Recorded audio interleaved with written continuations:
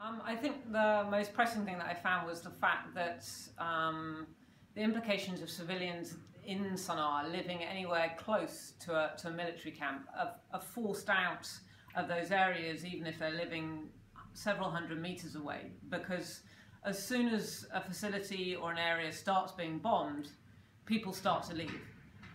In the case of the focus study that I looked at, this was a family that had chosen to stay.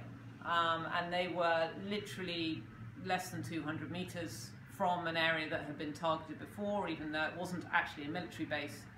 And the strike that hit their house then killed family members.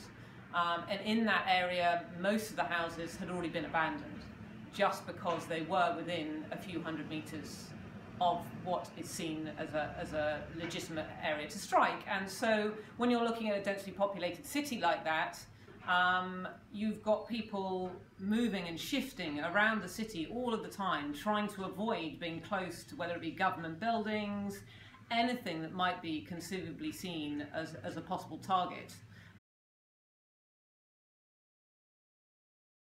There's a huge amount of now anti-Saudi sentiment that has grown in Yemen as a result, but it's also an anti-Western perspective as well.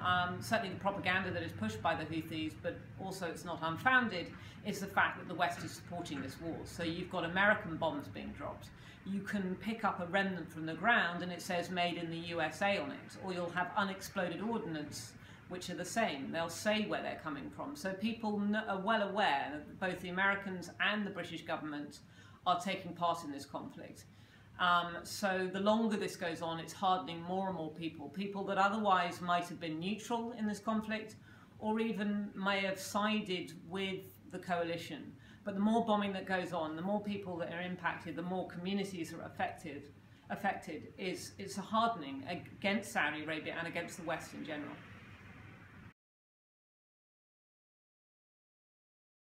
I think it's the fact that you've often got families, women and children being forced out of their homes because of strikes. Even if their houses aren't being hit directly, you'll often find areas that have been completely deserted except for the men.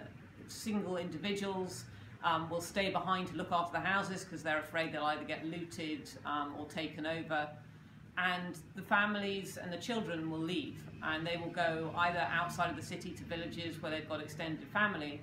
And so you will literally find areas in the city that are completely deserted, that have been repeatedly targeted. And this has been something the coalition has done a lot. They won't just hit an area or a site once or twice. They will come back again many weeks later or many months later. So it is still not safe for those families to return to their homes, even once a site has been bombed maybe more than 20 times, because they know they will come back again at a later stage to bomb that area.